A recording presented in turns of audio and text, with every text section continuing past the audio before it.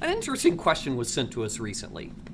Dear TaqMan, somebody in the lab told me that PCR has different phases and that I need to worry about these now that I'm doing real-time PCR and not just gel-based PCR. Please tell me they were lying. Dear sir, I wish I could. PCR does in fact have phases, but it's normally difficult to see these in action. That said, once we do real-time PCR, we can easily visualize its phases. Fortunately, real-time is where these matter the most.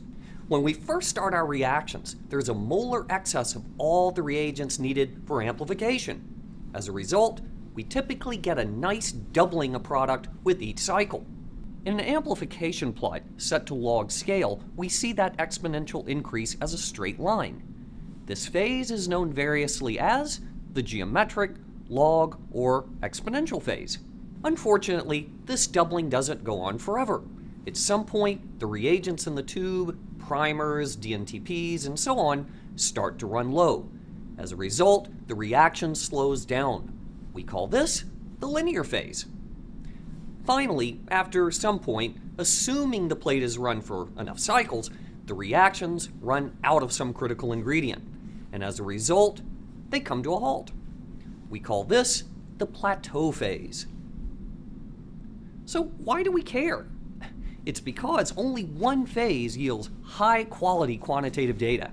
Namely, you guessed it, the geometric phase. Now, to see why, let's take a look at an example file.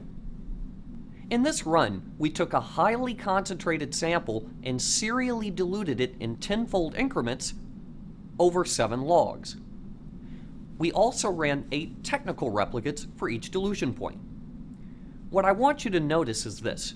In the geometric phase, which is approximately the area inside this box, all of the dilutions are very evenly spaced, exactly as we would expect.